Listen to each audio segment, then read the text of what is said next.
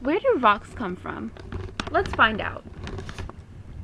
Today we are beginning our rock cycle exploration. Please make sure that you have your essential questions worksheet so we can get started. Please take a look at the first 3 questions.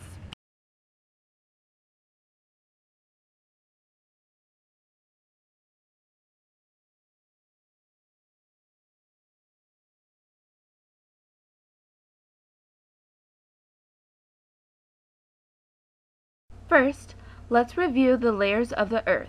Feel free to call out the answer if you know it. The first layer is the crust. It is where we live and is composed of land and water. Under that is the mantle. Remember, heat and pressure has increased, so it's really hot.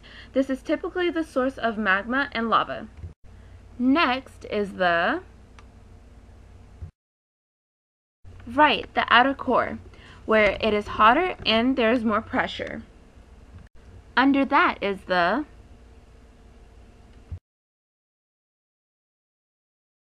inner core, where it is so high in pressure it is actually compacted into a solid.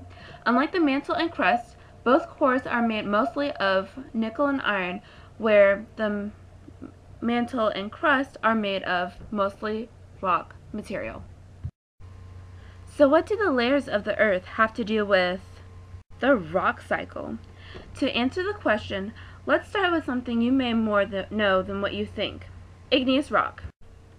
Believe it or not, most rocks start or are formed inside of the Earth. Yes. Our first example is igneous rock. It begins as magma deep inside the volcano, like you see here in something called a magma chamber. The magma will push its way through the mantle and then through the crust. This is something we know as a volcano eruption. As time passes, the lava will turn into rock. This is after it has cooled down and hardened.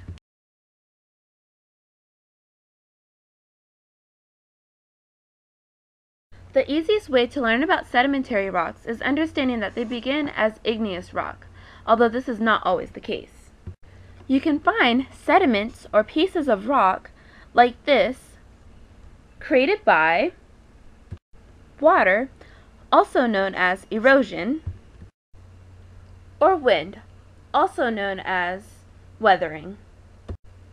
Am I sure that water and wind can break down rock? Yes. After the sediments have been broken down by wind or water, it is deposited into layers of rock. Here is an example.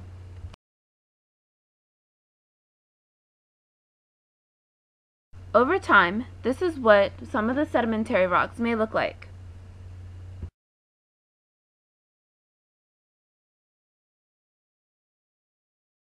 Metamorphic rocks begin in the mantle. Remember that heat and pressure is very high in this location, so it's going to be applied to the rock.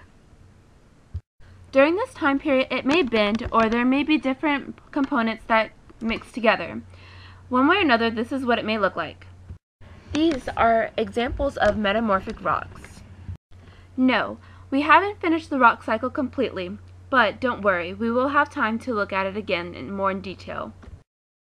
Please think about everything that we have learned within this video. I would like for you to get with your group and look at these last 2 questions before you begin. Please wait for my instructions and then we will get started on your second look.